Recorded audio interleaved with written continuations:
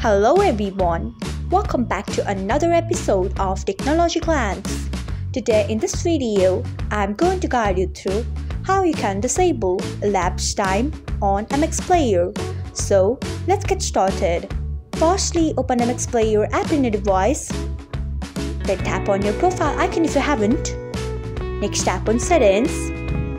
After that, tap on player. Next tap on screen. Then you can see the option of elapsed time. Untick it by tapping on it. Next tap on OK. So this is how you can disable elapsed time on MX Player. Thanks for watching. If you found this guide helpful, we would love it if you hit the thumbs up button below. We upload great new tech tutorials like this one every day, so do not forget to subscribe to our channel and hit the bell icon so that you will never miss another update.